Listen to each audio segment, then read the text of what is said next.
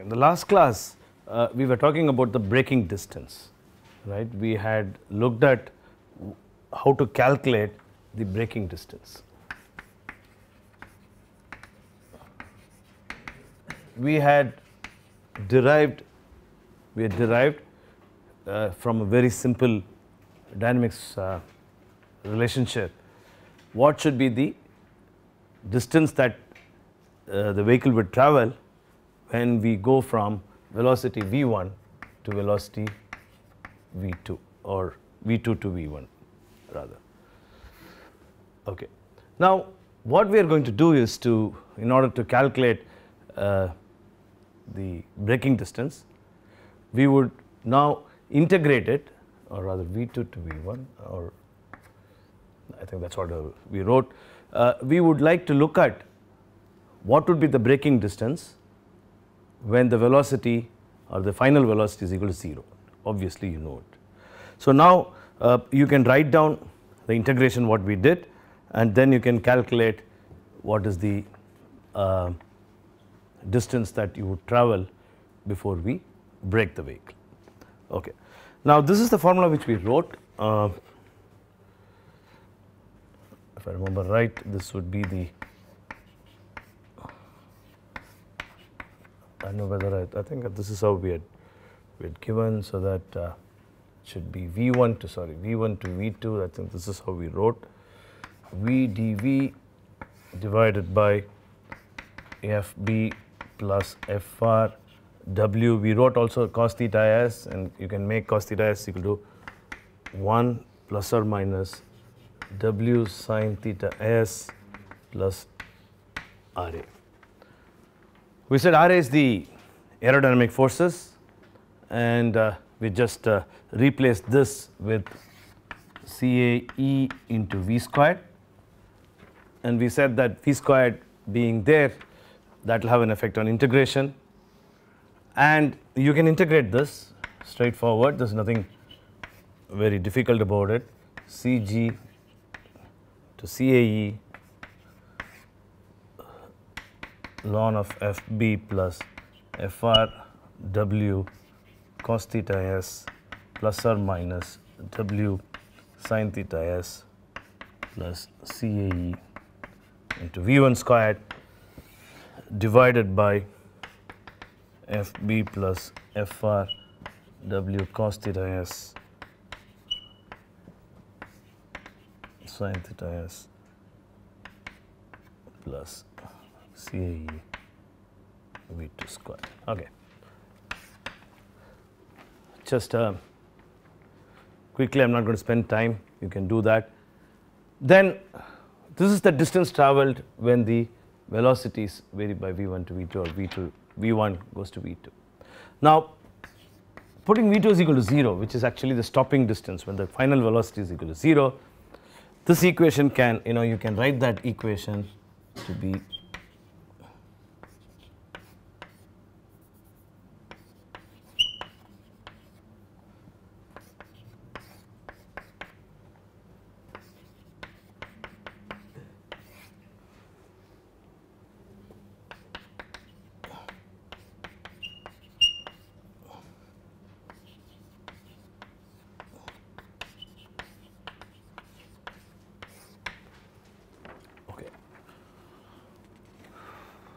so that gives you the stopping distance that you would get, right.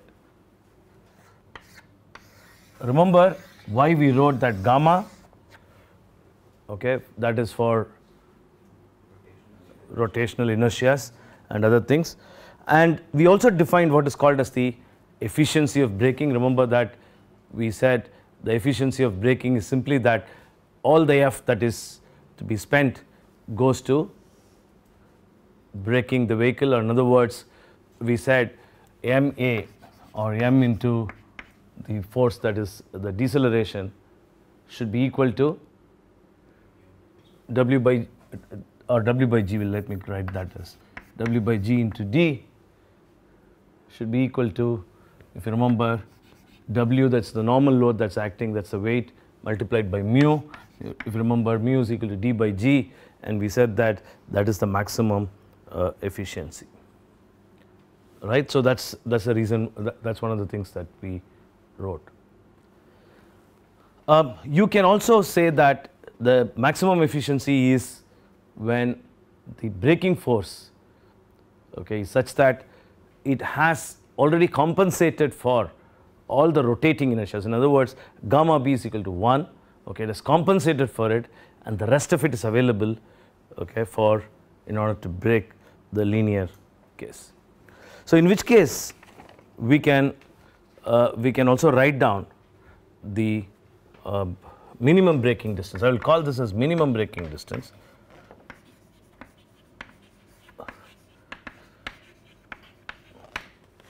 where we have Fb replaced by mu into W, that is the braking force. So this can minimum braking force, let me write it here. Okay, let me, S is equal to gamma b W divided by 2g CAE, natural log 1 plus CAE into un squared mu into W, because that is the minimum, all the forces go to plus Fr W, brake the vehicle, plus or minus W, sorry, sin theta s. Okay. So that gives the minimum braking distance. I'm just copying it. This is nothing very difficult. If there's any questions on this, all of them are just forces. Okay, just didn't want to leave any of the things, and that's the reason why I'm carefully writing it. But concept wise, they're all very simple. So that is the minimum braking distance. One of the things that is important, where now a lot of research is going on, is on the time lag between a driver applies the brake and the force is realized, okay, the braking force is realized. This becomes very important because there will always be a time lag, okay. This time lag is due to right from application, we are talking about right from application to the point when the force is felt at the brakes and the brakes start acting. Delays are due to so many reasons here, right from the pedal motion to the hydraulics that's involved, or the fluid that's involved, and so on. Okay.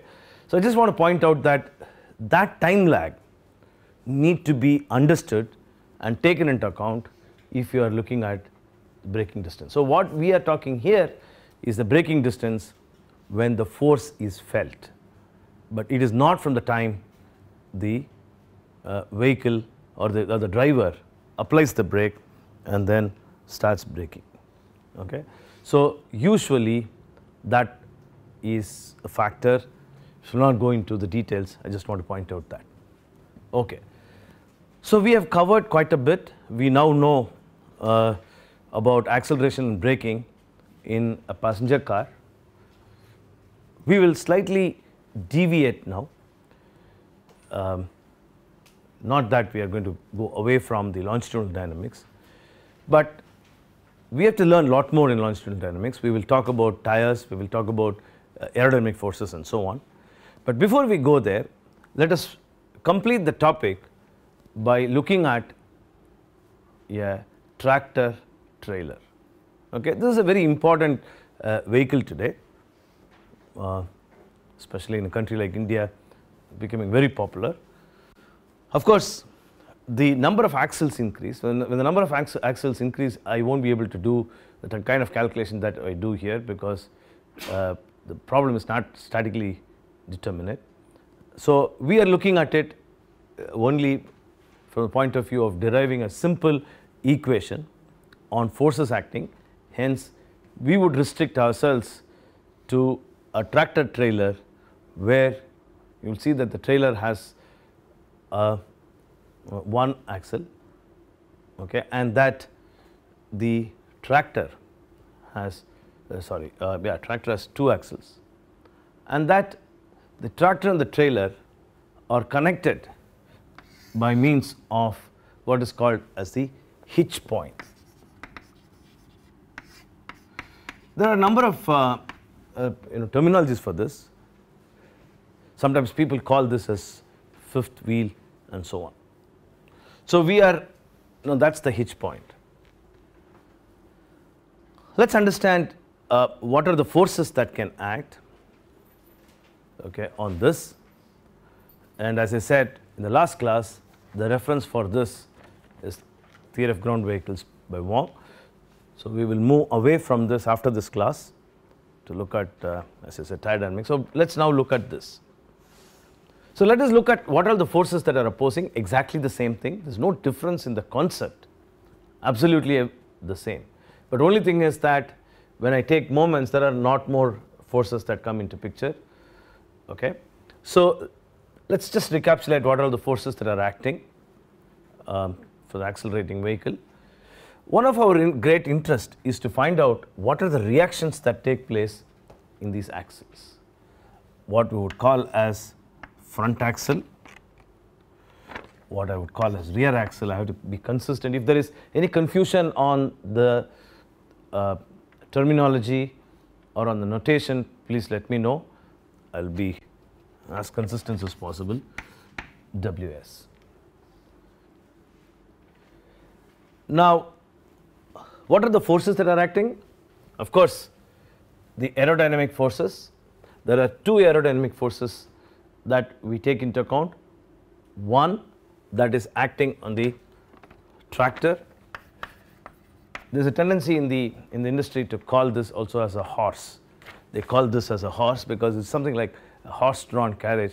So when they say horse driving a trailer, okay, don't be carried away by it, because it's a loose term that, or a colloquial term that they use. Okay, that's called a horse. So that is the RA1 is the aerodynamic forces that are acting, okay, on the tractor. The similar aerodynamic force acts here, and that is RA2. The other forces that are acting, you know it, the famous rolling resistance force. So that acts everywhere on all the three, okay, the rolling resistance force. D'Alembert's force for acceleration, for deceleration it will just be opposite, same thing. The other force which is important are the hitch point forces. Okay, simple mechanics, the hitch point forces, directions you have to be careful. Okay, you can look at this from two perspectives, one from the tractor perspective and the other from the trailer perspective. So these are all very simple mechanics. You can understand that. So you be careful in putting down the hitch point forces, as they are called. Remember that we are considering the weights and hence the D'Alembert's forces of the tractor and the trailer separately. So that becomes the weight of the tractor, and this becomes the weight of the trailer, and the CG locations are written as H1, H2 and so on, right.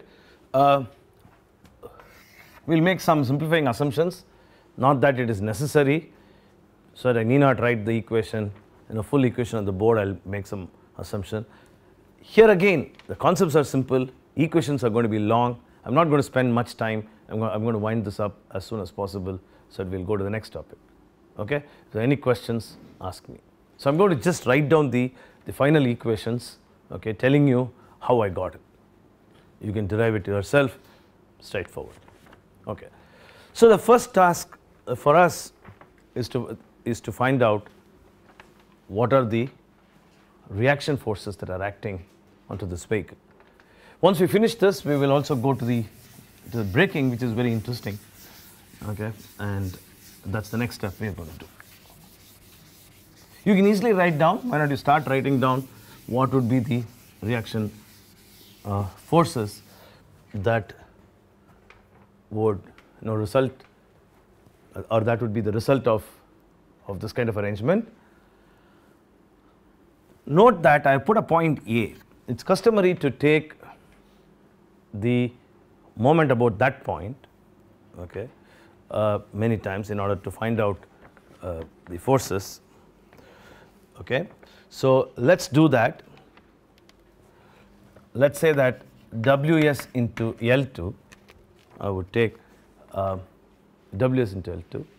Please note what I am going to do is to separate out, okay, separate out, in your mind you can build this up, separate out the tractor and the trailer, and then put the free body diagram. This is just combined, I just put it like this. As I told you, this is important. Separate out the tractor and the trailer. When it's accelerating, of course, Fhi for the trailer will be in the other direction. Okay, Whi won't change. Okay, and vice versa. So, or in other words, there will be a support here for the trailer. Okay, so note that and accordingly change it. Okay, in other words, when I'm considering the trailer part of it, this will be in the other direction, this will be in opposite direction, and vice versa. So well said, very simple. I'm going to write down only the final equation for Ws. Okay, this will be a good exercise for you. Verify it. Okay, I'm going to just make a small assumption so that I don't need to write down a lot of things. So I will write down H3, H2, L2 into W2 plus H2, W2. Note I am taking all the moment about the point A, which I have defined.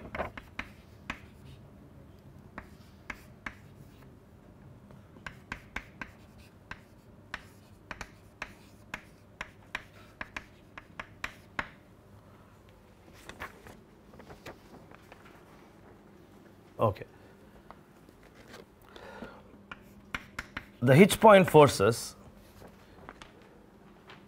okay, that's the force which actually pulls the trailer. So that will be opposed by, of course, all the other forces, so that the hitch point force can be written as, and that's the, be very careful with this plus and minus. I don't want to every time give an explanation and confuse you, but you would know how to write that. Okay, so I am not going to do that, but be very careful when you put a plus and when you put a minus. One of the easiest ways of doing it is that when it is going uphill, okay, accelerating, it is acting in the same direction as that of the RA2 or the accelerating forces. When it's coming downhill, okay, the forces will be in the opposite direction. So the direction of forces determine whether it's a plus or a minus. Okay, now using these two equations and substituting for whatever is in the brackets here, I can write down Ws to be W2 into D2 divided by L2 plus Fr into H2. That's the reaction that happens in the trailer, the rear wheel of the trailer. Note that these vehicles are rear wheel driven, or in other words, that's the wheel which has the drive, and braking happens in all three wheels. So braking forces are applied to all three wheels. In other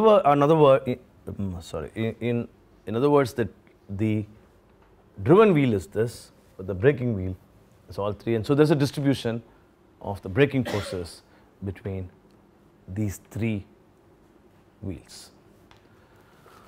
Okay. So the load at the hitch point, of course, all of you know how to calculate that. That is the W2 minus Ws, because as I said, the trailer is supported now by the rear as well as at the hitch point, and so can be written as W2 minus Ws, and that's equal to 1 minus D2 divided by L2 plus Fr into H2 into W2. So maybe you can call that that equation as 1, and that equation as 2, and that equation as 3, that equation as 4, and this equation as 5, and so on.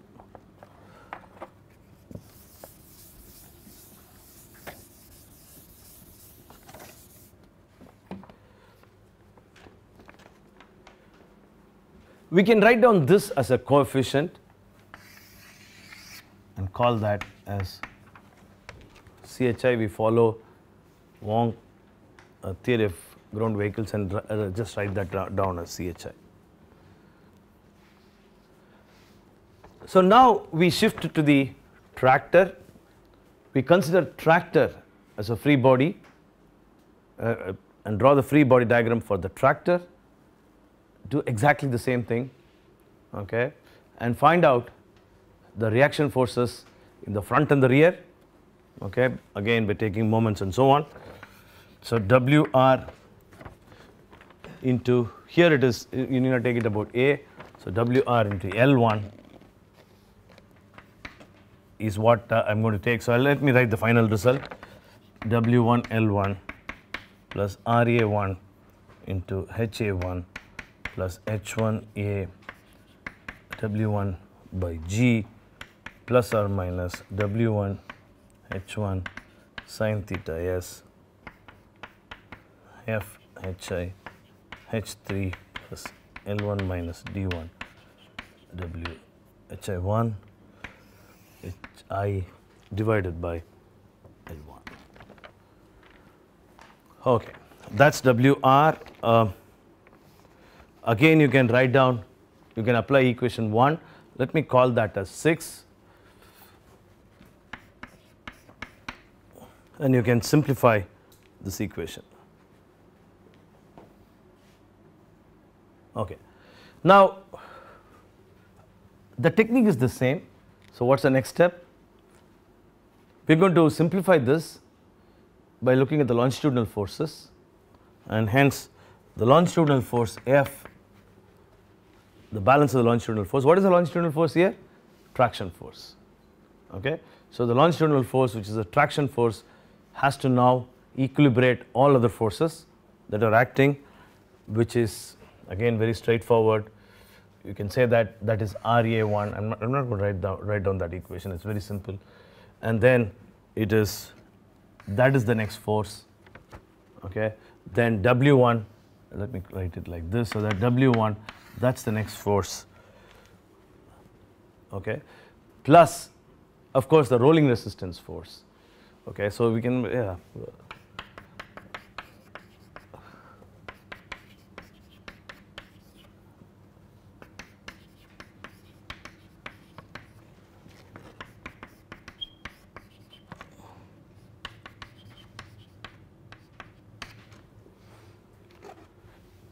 Plus, remember that we had something called a drawbar pull, and we removed it, but now it becomes very important, and this is very similar to the drawbar pull which we had used in the last class, in one of the earlier classes. So that is the force that you have. You can substitute it, and you can determine what would be the force, or the max. We can calculate what should be the maximum force. Okay, substituting into this expression, the previous expression, I can simplify this equation, okay, rearrange them, and so on.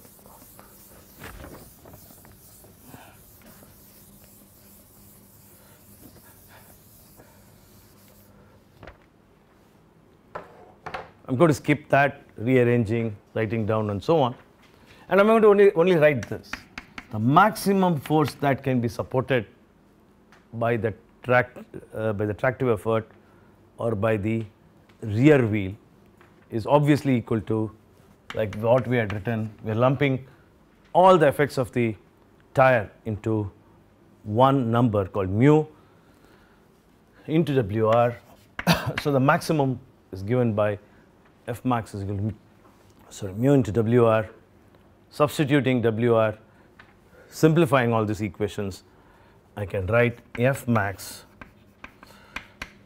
to be, I'm writing the final form, okay, will be equal to mu into L1 W1 minus H1 into FR into W1 plus CHI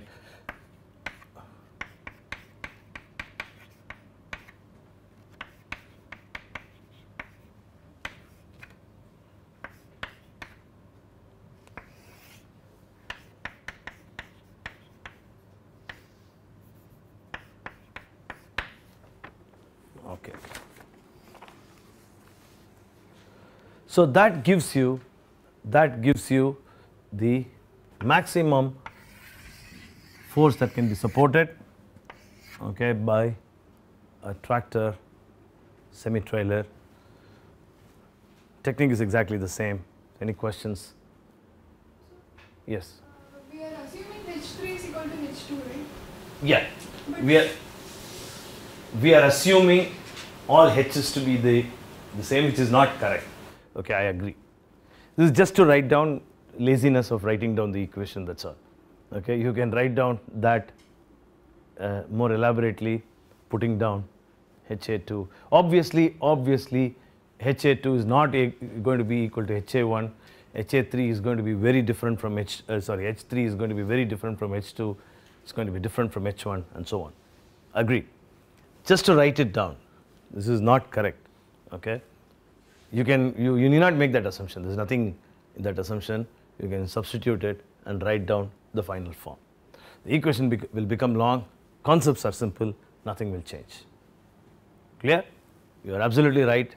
That kind of assumption is only for a classroom deriving the equations, and in practice that won't be correct. Okay, so that is for traction. We'll quickly finish braking in this class so that we will move forward, because it's longitudinal dynamics. We have to move, we have to accelerate. So we will look at braking here. Any other questions? Anything? Okay.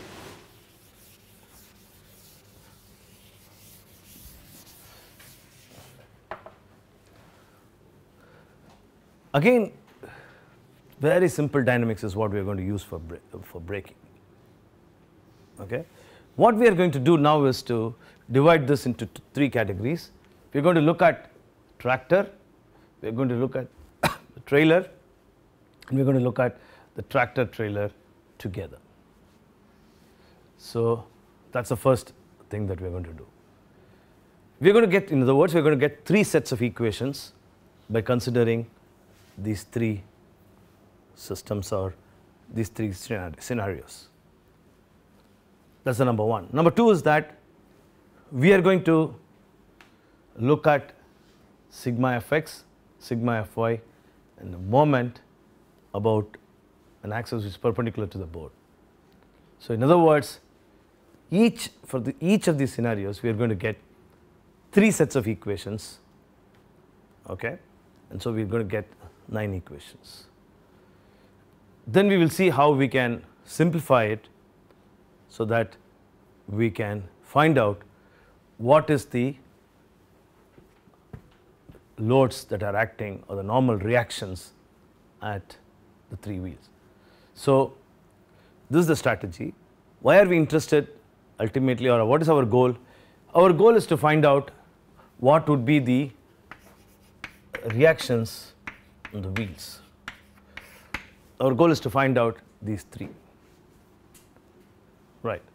Why are we finding this out? Because we want to make sure there is a locking sequence. So the most important thing in braking is what happens when these wheels lock. So I have to find out when these wheels lock. So I have to find out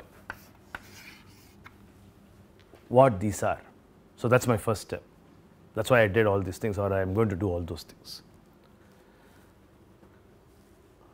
Please note that when I look at all these three W's, WF, WR and WS, okay, I will multiply this with mu in order to look at the maximum braking force that is possible before the wheel locks. So in other words, derivation is pretty simple. In other words, what we are ultimately interested in is whether the front wheel locks, the rear wheel locks, or the trailer wheel locks. These are the three things, right? So in other words, what can be the sequence at which we can have locking would determine how we are going to distribute the braking forces. Clear? Okay. Now, what happens when the front wheel locks? The situation is exactly similar to what we had before. We are going to lose directional stability or directional control. Okay. So, we are going to lose directional control and the vehicle is going to go forward. What happens when, remember that scenario, it's exactly similar, when the rear wheel locks. When the rear wheel locks, remember that the whole force goes to the front, and use yaw, and so directional stability is lost. Now, what happens here in this case when we have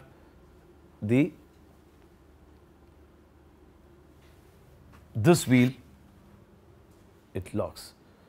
Here in this case, what is going to happen is very interesting. The second one, so let me come back to this. When this locks, let's see what happens. Even we saw that as directional stability, but here there's going to be a small difference. Let's see what happens. I'm going to break this, and there is going to be, this guy is now moving forward, he is not, because if he has to be stopped, that has to be stopped and so on. So when this guy locks, more important effect is what is called as jackknifing, because this kind of yawing, which is in two-wheeler, has to be looked at more closely, because there are two forces that may be acting on either side. So may or may not happen, we do not know. But when this locks, there is going to be jackknifing, one going into the other. That would be the case, and that would be a more important or dangerous situation, that would happen. But we can't talk about stability, because that is for two-wheeler, axle passenger car. It was very straightforward. So when this locks, there's going to be jackknifing. There will be a difference in the deceleration between the two, and so one drives into the other. What happens when this locks? When this locks, there is going to be, please note that it is at the hitch point. This is something like supported here, and this has a hinge there, and so when this locks, this is going to sway, and that's going to be dangerously swaying, perpendicular to the board. So the effects are such that each one of them is important, of course. One is more dangerous than the other two. Of course, I said that locking in the front is the least of this danger. Why? Because the driver will be able to find out that he is going to lock, or his wheel is going to lock. So he has a feel, so he will be able to correct it. So that's the least of the problems. Jackknifing is the worst, and this is also very dangerous, especially for vehicles which are coming or which are in the road, other vehicles, because the whole trailer is going to sway. So it's very important that these concepts are taken into account.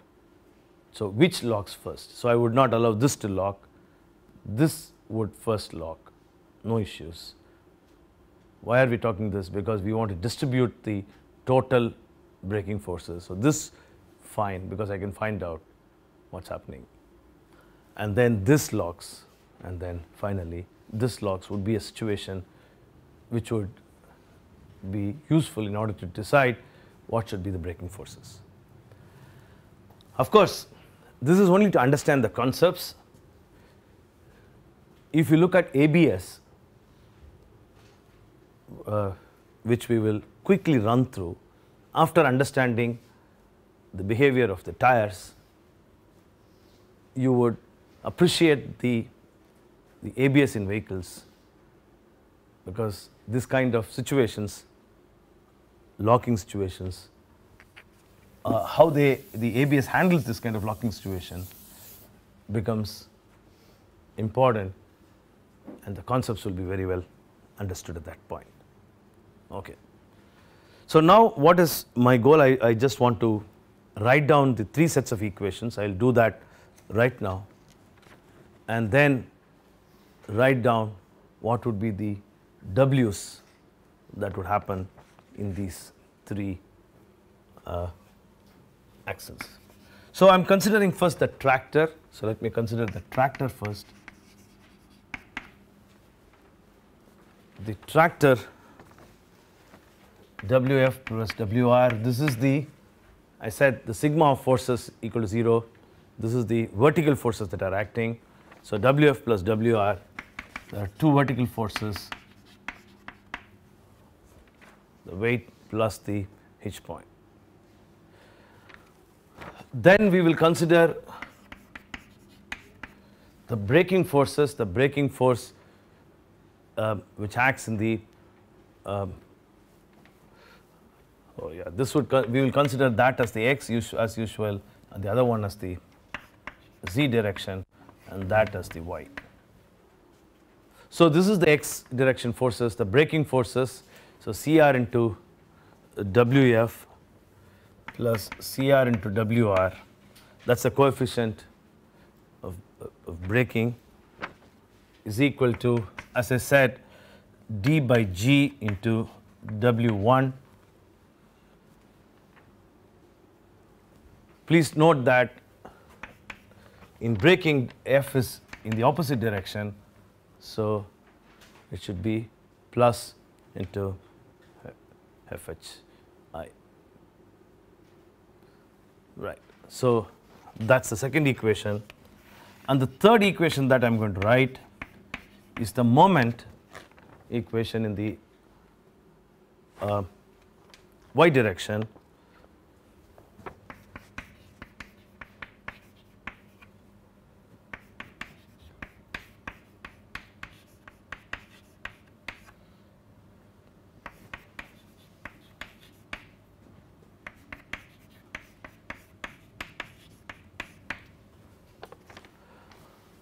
Okay. So that's the set of equations for 1, 2, and 3 for the tractor. We have similar set of equation for the trailer, sometimes called as semi-trailer because there's one wheel there. So anyway, I'll call this as trailer. And again, the same set or the same directions is what I'm looking at.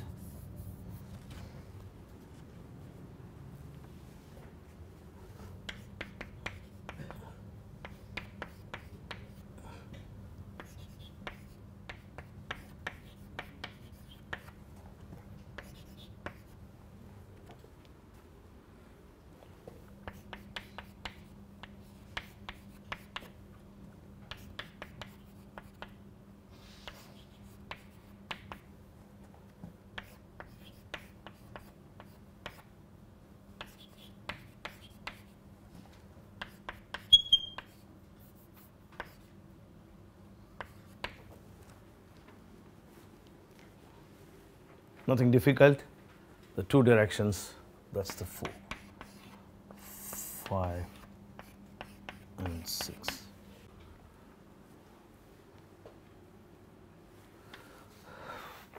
Then I said that I'm going to take the tractor trailer combination, okay, and write down another 3 sets of equations.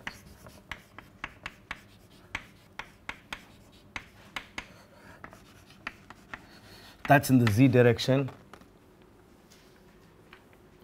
WF plus WR plus WS is equal to W1 plus W2, and then the total braking force that is acting, those are what I would call as the breaking coefficients is equal to the, that is my F is equal to ma equation. Okay. Of course, you know that d is the deceleration. So the signs are taken into account. Once I say that, that's the deceleration.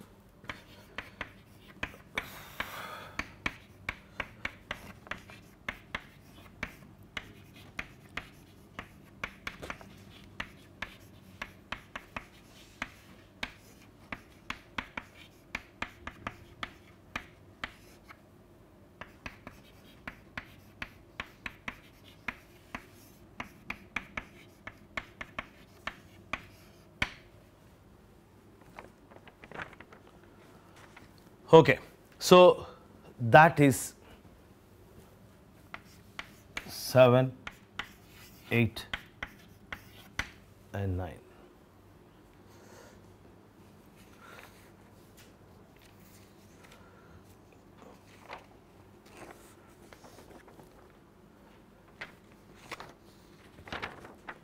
So these equations are now, okay, solved in order to get WF and WR. As I told you, I'm going to write down only the final expression.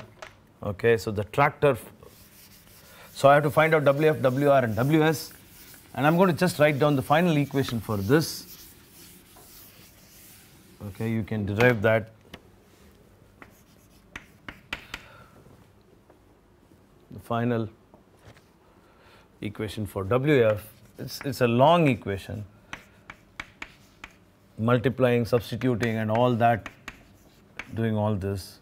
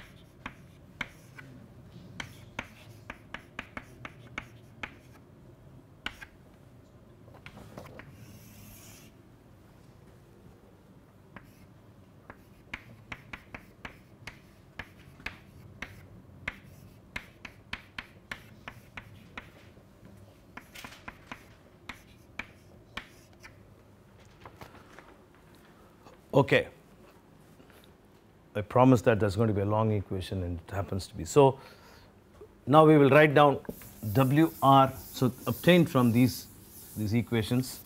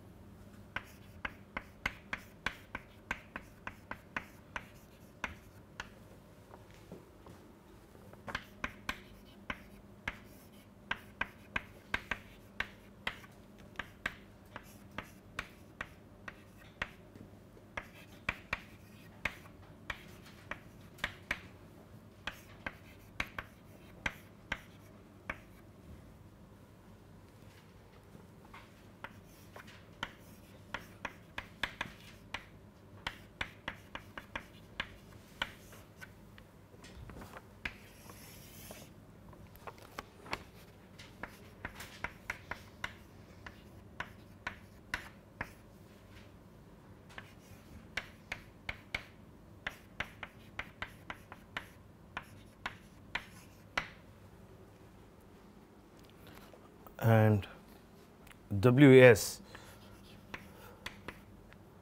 happens to be W2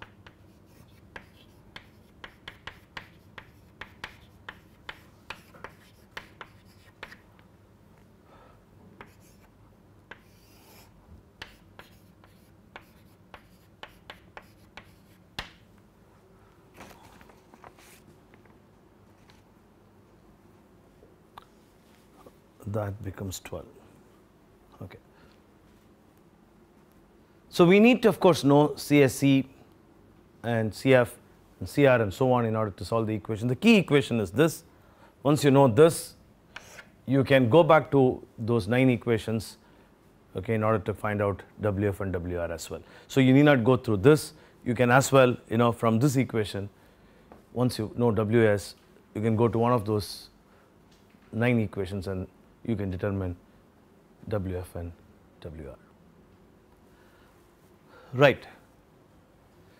So, we will stop here just for you know, assimilate this.